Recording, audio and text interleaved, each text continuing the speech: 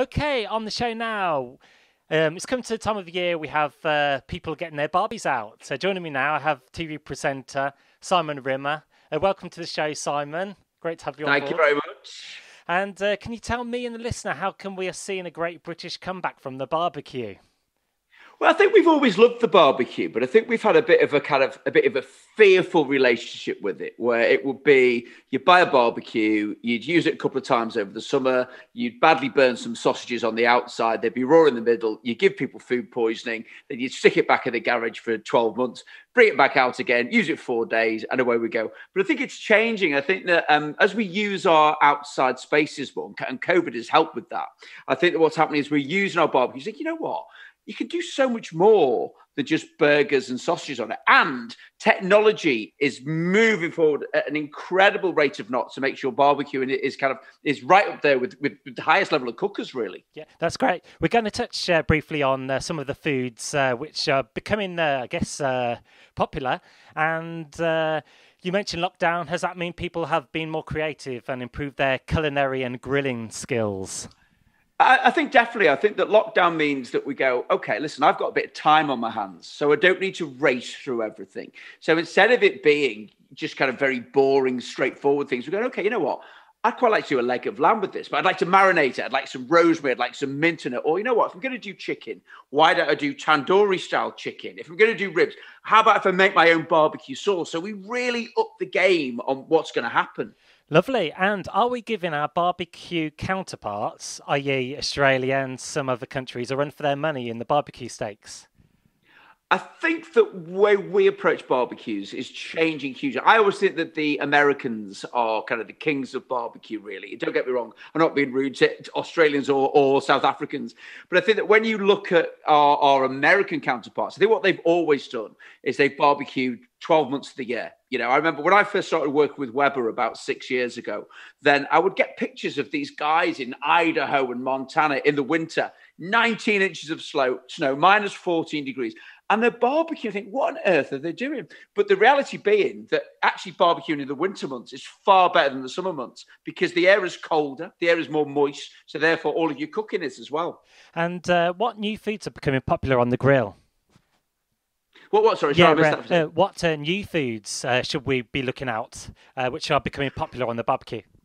Well, I think one of the things that's changing, of course, as we all tend to eat less meat. And in the past, I think that vegetarian dishes on the barbecue tended to be pretty dull, so it would be a terrible kebab of onion, pepper, courgette, aubergine that tasted of nothing. I think now you can be far more experimental. One of the things I really like to do, I like to roast butternut squash on a barbecue. So you get your butternut squash, you cut it in half, scoop out the seeds, and then you Hasselback it, which basically means that you cut slices down, but not to the base so it doesn't fall apart. In those spaces, put a little bit of chili, maybe a little bit of garlic, rub a little bit of maple syrup over the top, salt and pepper, and then roast it. And of course, what happens is as it roasts, it starts to open up a little bit. And that delicious sweetness and charring is amazing. When it comes off the barbecue, I like to then sprinkle it with some feta cheese, some fresh mint, some pomegranate. It just makes for an absolutely amazing dish. Sounds delicious just talking about it. And can you tell me more about this research? Saying here, just over half, 50% are agreeing food tastes better from the grill than the oven.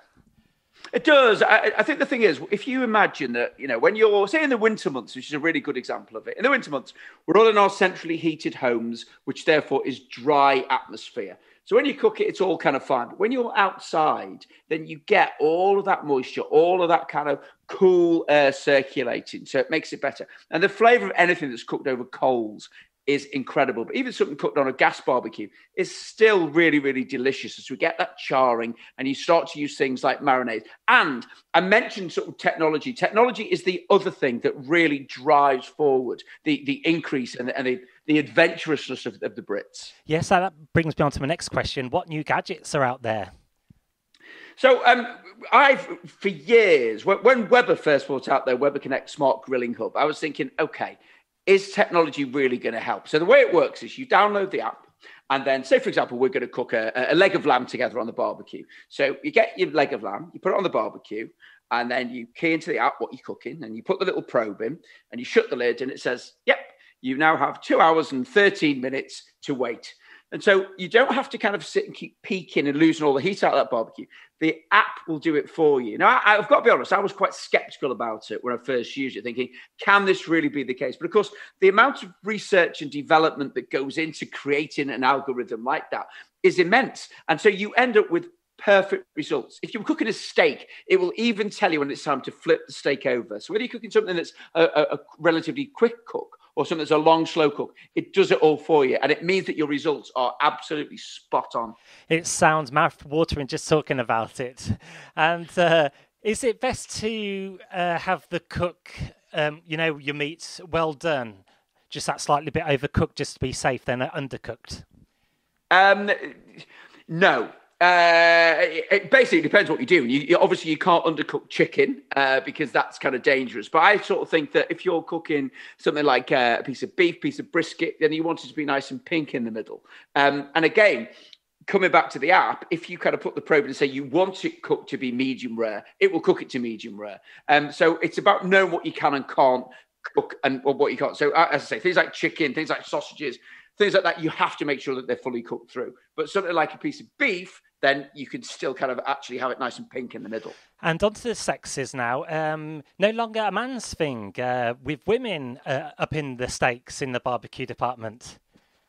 It's a really weird one, this. I do sort of feel that the whole gender imbalancing with barbecues, it tends, for me, I think that sweeping generalisation, that blokes who never ever cook are the same blokes that will take the shirt off and they'll carry their spear, which is changed itself into a pair of tongs, and they feel that they are master of the flames. But I think what happens now is, in reality, people who cook. Yeah. It's as simple as that. So whether you're male, whether you're female, it really, really doesn't matter. Yeah. And I think that technology and the style of barbecues makes it very accessible for everybody now. It's not about the horrible greasy barbecue that you've hidden away in the garage. That's good. And what's the best way to kickstart a barbie? To kickstart a barbie? Yeah, to start it up. You mean to actually fire it up? Yeah, is there a kind of technique? Any advices on that? Well, it depends what you've got, really. I mean, if you've got a gas barbecue, obviously it's dead simple. You kind of turn it on. If it's a coal barbecue, then chimney stack starters that Weber and lots of other people do, where fundamentally it's an intense cylinder.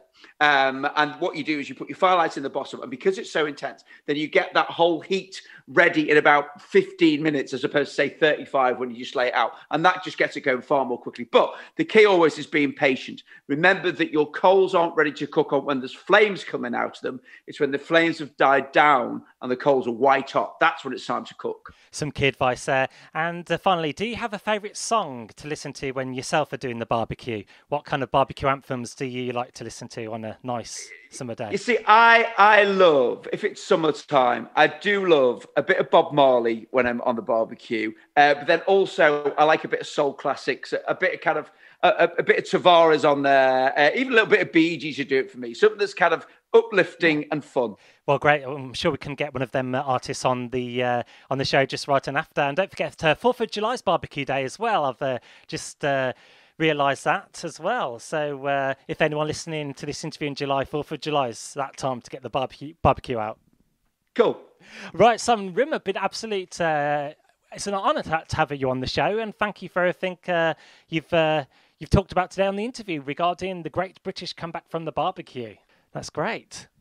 Cheers, mate. Thank you. Thank you very much.